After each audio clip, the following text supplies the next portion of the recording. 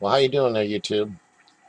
Uh, just pausing. I'm going to put a quick video. I have a longer one out that has the police conference today by Ames Police regarding this poor guy's death here. 19-year-old, just Tyler Comstock, was killed by Officer Adam McPherson, authorized by Story County Attorney Stephen Holmes, justified the shooting.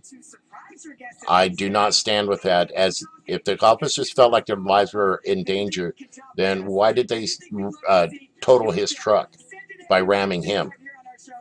And he wasn't driving erratically, and before the cherries are turned on. The whole high-speed chase or eluding or all this whole policy that they have with law enforcement needs to be changed. No more high-speed chase. You're not allowed to pull us over.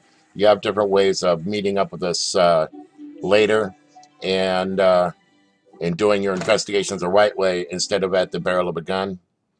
And the way that you're treating the public is absurd. And this is just a family argument. Okay, we got down here, we got the family reaction. Family members told KCCI on Wednesday that Comstock shouldn't have died. They said Comstock had anger problems. They would have returned the truck if officers had stopped pursuing him. They said the officer will have to live with the decision to shoot. He has to live with that for the rest of his life. The guilt of killing another person's family member, which we truly love. This guy was no problem, okay? Not the guy who deserved to have his life removed from this planet. And that's exactly what you chose to do, Adam McPherson. Okay? And like I said, this other video I'm uploading, I recorded on a different device, so it takes a little while to render that one up. That I have the police conference on that has the video of the chase itself, so you guys can decide for yourself. Um, uh, should police officers have the authority removed to enforce civil laws? Absolutely.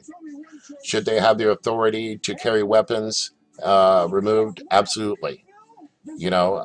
Sheriffs can be the guns. If we need guns, then let the deputies handle things. And the sheriffs are not handling their counties appropriately and allowing the police to do their jobs. And the police do not have the authority to be armed against the public. These decisions are all made by the county attorney and what they allow their police officers to do. So let's go after this county attorney. If he's in an elected office, let's get him out of there. One way or another, he shouldn't have his job anymore either, especially with coming up with a decision of justification so quickly when the public here in Iowa is outraged. You can't even get into the governor's office because of this police conference, and everybody's jammed the lines in support of Tyler Comstock and for the arrest and removal of Adam McPherson. All right, and this is not going away. The family should file a civil lawsuit against these police officers, and no police organization should bail them out. But if America, honestly, America, if you cannot recognize cruel and unusual punishment, perhaps you deserve it. And if you're going to tolerate it, perhaps you deserve it. We need to stand up for ourselves. I feel sorry for poor weak people that can't defend themselves and need a defender. All right, and the police like to play that role, but actually, it's your neighbor's role to take care of each other.